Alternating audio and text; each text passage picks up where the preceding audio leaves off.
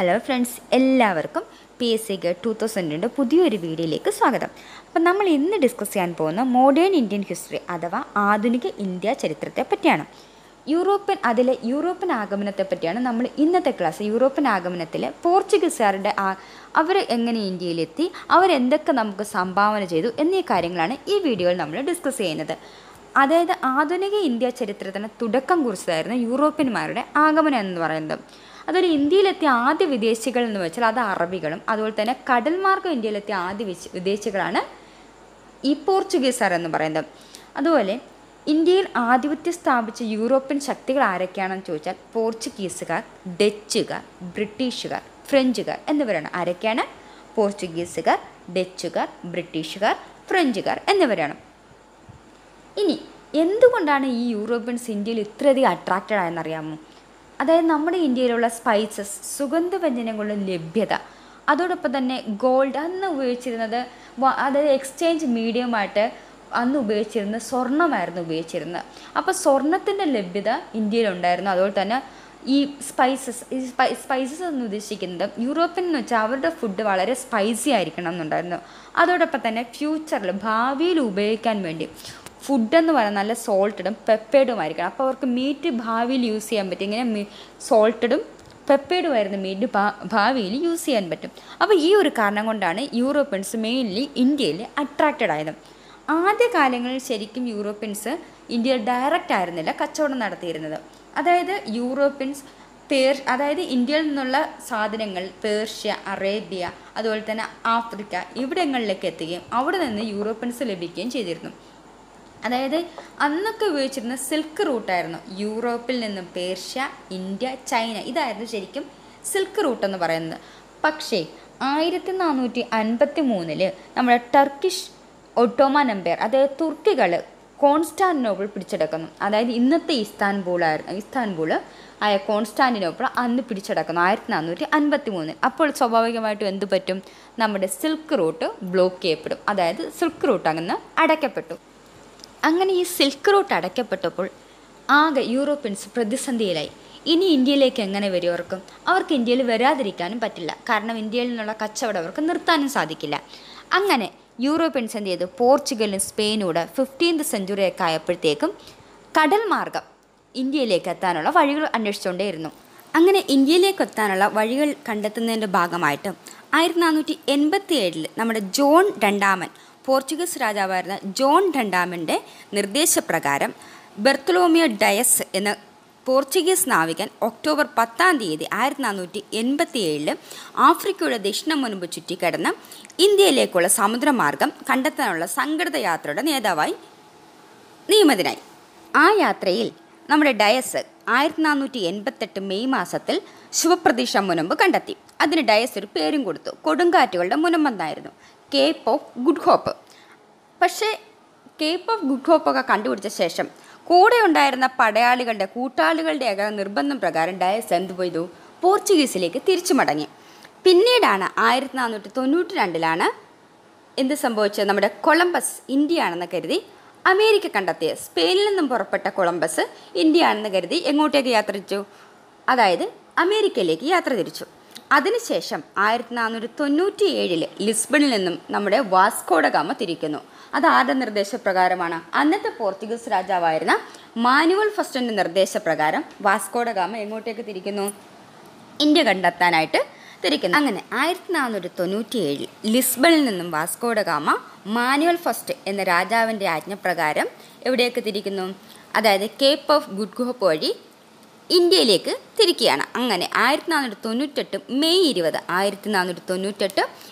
20 Vasco da gamma Kozhikode Chemancheri പഞ്ചായത്തിലെ കാപ്പാട് കടപ്പുറത്ത് Pantalayani ബീച്ചിലാണ് Vasco da gamma ആദ്യമായിട്ട് കപ്പലിറങ്ങുന്നത്.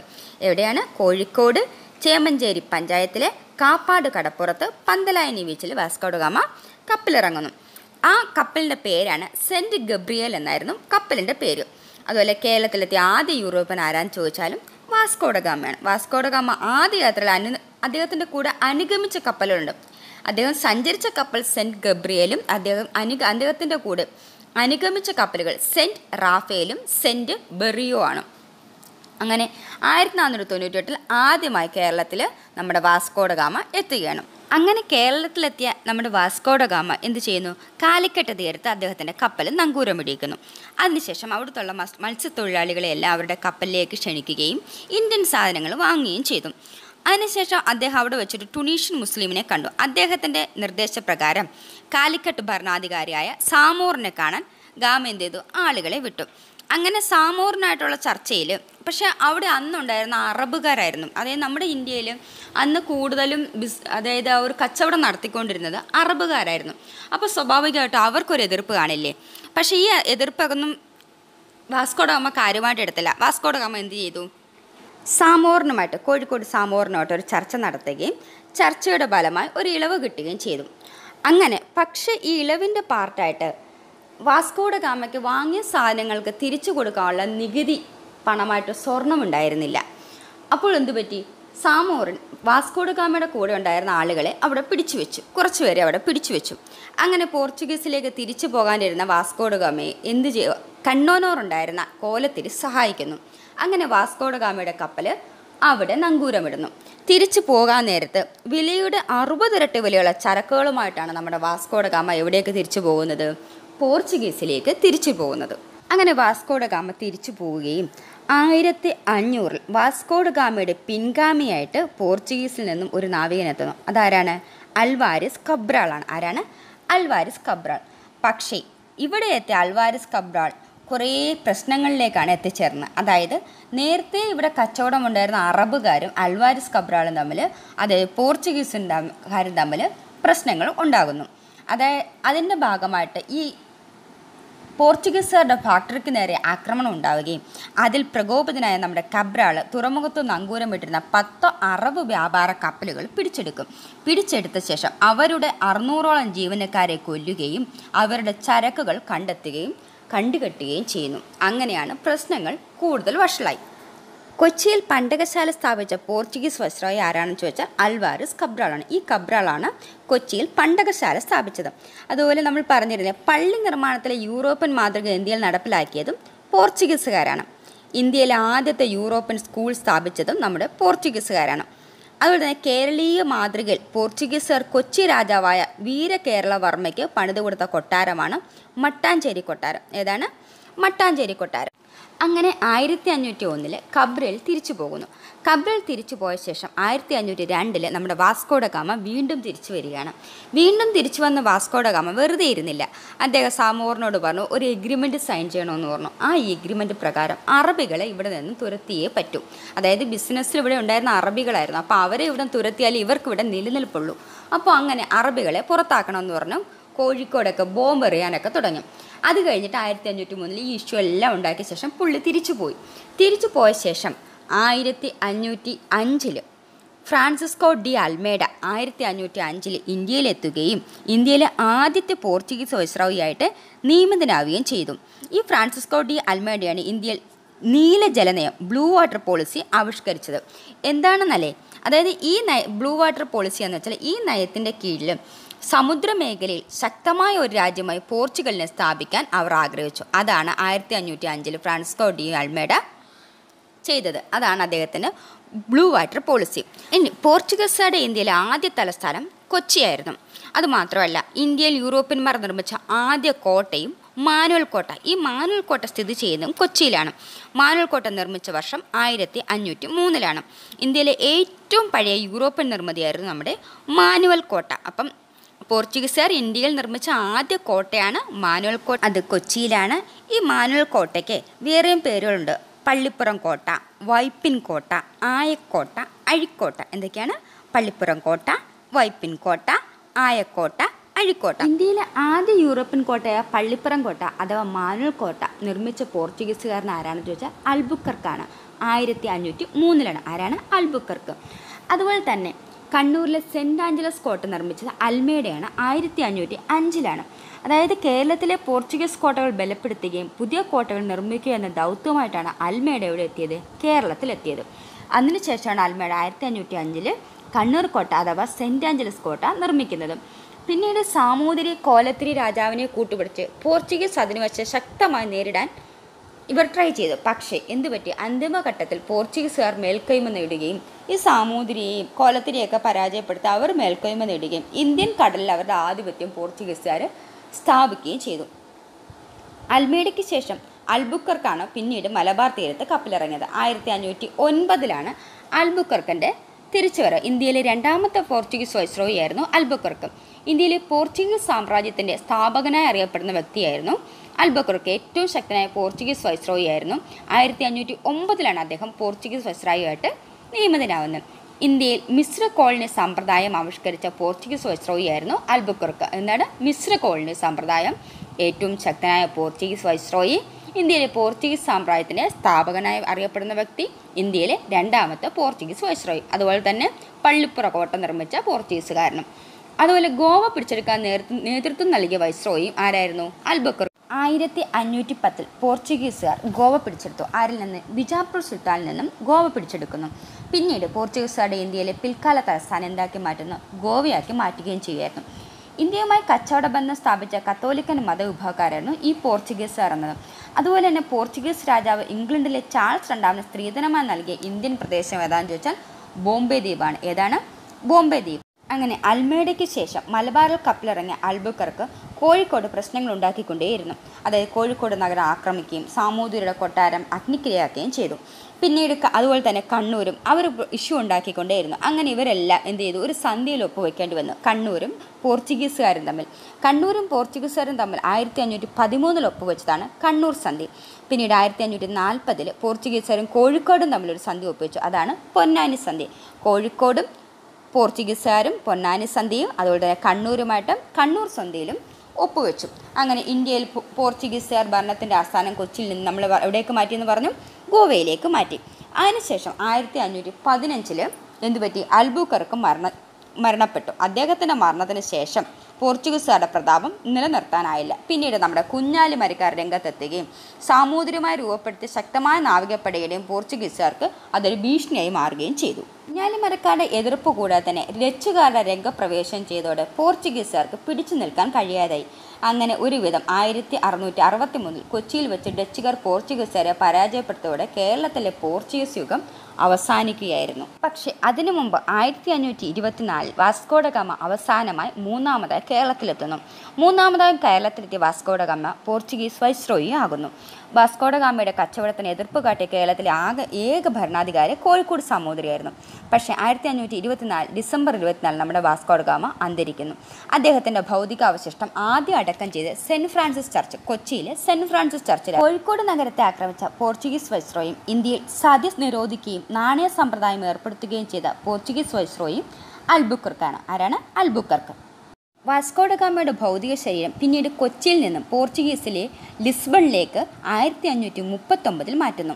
അതെവിടെയാണ് ഈ ഭൗതികാവശിഷ്ടം സ്ഥിതി ചെയ്യുന്നതെന്ന് വെച്ചാൽ ജെറോണിമസ് കത്തീഡ്രലിലാണ്. ലിസ്ബണിലുള്ള ജെറോണിമസ് കത്തീഡ്രലിൽ.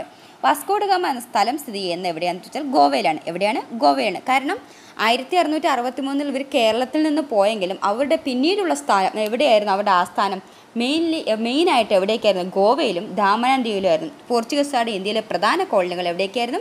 ഗോവയിലും ദാമനാൻ ദ്വീപിലുമായിരുന്നു. അതുപോലെ തന്നെ ഇന്ത്യൻ മഹാസമുദ്രത്തിലെ സേനാധിപതി എന്ന് വാസ്കോഡ ഗാമ വിശേഷിപ്പിച്ചത് മാനുവൽ രാജാവാണ്. ആരാണ്? മാനുവൽ രാജാവ്. ഇനി നമുക്ക് നോക്കാം പോർച്ചുഗീസുകാരുടെ പ്രധാനപ്പെട്ട സംഭാവനകൾ ഏതൊക്കെയായിരുന്നെന്ന്. അതുപോലെ തന്നെ 1628 പോർച്ചുഗീസ് ഈസ്റ്റ് ഇന്ത്യ കമ്പനി ഇന്ത്യയിൽ സ്ഥാപിതമായി. എന്നാണ് 1628.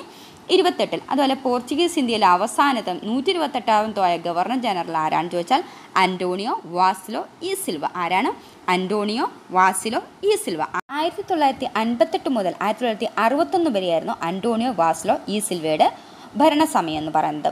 അതുപോലെ കേരളത്തിൽ പോർച്ചുഗീസ് അതിക്രമങ്ങളെക്കുറിച്ച് പ്രതിപാദിക്കുന്ന ഷെയ്ഖ് സൈനുദ്ദീൻ രചിച്ച കൃതി ഏതാണെന്ന് ചോദിച്ചാൽ തുഹത്തുൽ മുജാഹുദ്ദീനാണ്. എന്താണ്? തുഹത്തുൽ മുജാഹുദ്ദീൻ.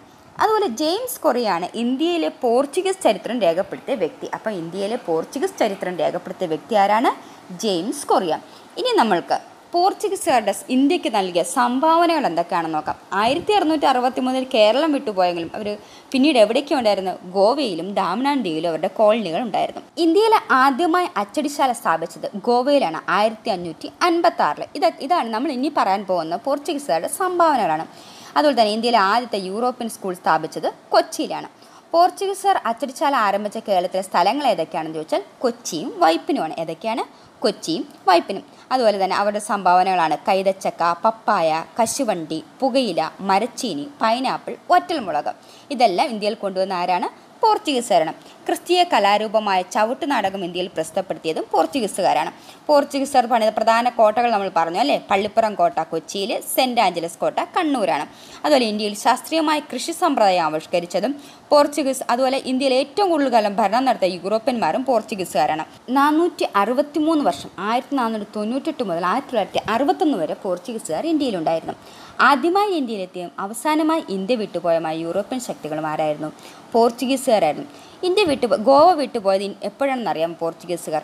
1961 ഡിസംബർ 19, അതായത് ഒരു സൈനിക നടപടി, ഇന്ത്യ നടത്തിയ ഒരു സൈനിക നടപടിയെ ഓപ്പറേഷൻ വിജയ് എന്ന ഒരു സൈനിക നടപടിയുടെ ഭാഗമായിട്ടാണ് പോർച്ചുഗീസുകാർ ഇന്ത്യ വിട്ടുപോകുന്നത്. ഗോവയിലെ സൈനിക നടപടിയെ പോലീസ് ആക്ഷൻ എന്ന് വിശേഷിപ്പിച്ച ആരാണെന്ന് ചോദിച്ചാൽ VK കൃഷ്ണമേനോനാണ്. ആരാണ്? VK കൃഷ്ണമേനോനാണ്. 1555 കൊച്ചി രാജാവായ വീരകേരളവർമ്മയ്ക്ക് പോർച്ചുഗീസുകാർ നിർമ്മിച്ചു നൽകിയ കൊട്ടാരം ഏതാണ്? ഡച്ച് കൊട്ടാരം. ഏതാണ്? ഡച്ച് കൊട്ടാരം. അതുപോലെ തന്നെ തോമസ് കോട്ട എന്നറിയപ്പെടുന്ന പറങ്കിക്കോട്ട സ്ഥിതി ചെയ്യുന്നത് തങ്കശ്ശേരി, കൊല്ലമാണ്. അതും പോർച്ചുഗീസുകാരുടെ സംഭാവനയാണ്. അപ്പോൾ നമ്മൾ ഇന്ന് ഡിസ്കസ് ചെയ്ത യൂറോപ്യൻ ആഗമനത്തിൽ പോർച്ചുഗീസുകാരെ പറ്റിയാണ്. നമ്മൾ പറഞ്ഞു എങ്ങനെയാണ് യൂറോപ്യന്മാർ ഇന്ത്യയിൽ എത്താനുള്ള കാരണം. 1453 കോൺസ്റ്റാന്റിനോപ്പിൾ ആക്രമണം മുതലുള്ള കാര്യങ്ങളാണ്.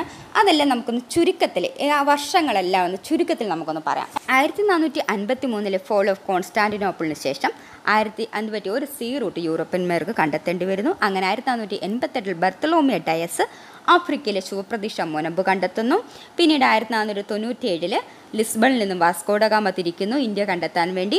1498 കോഴിക്കോട് കാപ്പാടെത്തുന്നു. 99 അദ്ദേഹം തിരിച്ചു പോകുന്നു. പിന്നീട് രണ്ടാമത്തെ പോർച്ചുഗീസ് നാവികനായ അൽബാരിസ് കബ്രൾ 1500 1502 വീണ്ടും വാസ്കോഡഗാമ മടങ്ങിയെത്തുന്നു. പിന്നീട് 1503 മാനുവൽ കോട്ട അൽബുക്കറക്ക് കൊച്ചിയിൽ സ്ഥാപിക്കുന്നു. 1505 അൽമേഡ വൈസ്രോയിയായിട്ട് ഇന്ത്യയുടെ ആദ്യ പോർച്ചുഗീസ് വൈസ്രോയിയായിട്ട് സ്ഥാനമേൽക്കുന്നു. അദ്ദേഹം ആ വർഷം തന്നെ സെൻറ്റ് ആഞ്ചലസ് ഫോർട്ട് കണ്ണൂർ സ്ഥാപിക്കുന്നു.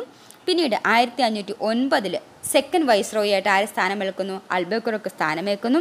1510 ഗോവ അതായത് കൊച്ചിയിൽ നിന്നും പോർച്ചുഗീസുകാരുടെ തലസ്ഥാനം ഗോവയിലേക്ക് മാറ്റുന്നു. 1513 കണ്ണൂർ സന്ധിയിൽ ഒപ്പുവെക്കുന്നു. അതുപോലെ 1515 അൽബുക്കർക്ക് മരണമടയുന്നു. 1524 വീണ്ടും വാസ്കോഡഗാമ ഇന്ത്യയിൽ എത്തുകയും വൈസ്രോയിയായി മാറുകയും ചെയ്യുന്നു. 1524 തന്നെ അദ്ദേഹം മരണമടയുകയും ചെയ്യുന്നു. 1539 അദ്ദേഹത്തിൻ്റെ ഭൗതിക ശരീരം കൊച്ചിയിൽ നിന്ന് ലിസ്ബണിലേക്ക് എത്തിക്കുന്നു. 1540 പൊന്നാനി സന്ധി ഒപ്പുവെക്കുന്നു. 1555 ഡച്ച് കൊട്ടാരം പണിയുന്നു. 1556 ഗോവയിൽ ഒരു അച്ചടിശാല പണിയുന്നു. 1663 കേരളത്തിൽ നിന്നും പോർച്ചുഗീസുകാർ വിട്ടുപോകുന്നു. 1961 ഡിസംബർ 19 പോർച്ചുഗീസുകാർ ഗോവ വിട്ട് പോകുന്നു. അപ്പോൾ ഇത്രയാണ് നമ്മൾ പോർച്ചുഗീസുകാരെ പറ്റി ഇന്ന് ഡിസ്കസ് ചെയ്തത്. അപ്പോൾ നിങ്ങൾക്ക് എല്ലാവർക്കും ഈ വീഡിയോ ഇഷ്ടപ്പെട്ടുവെങ്കിൽ സബ്സ്ക്രൈബ് ചെയ്യുക, ലൈക്ക് ചെയ്യുക. താങ്ക്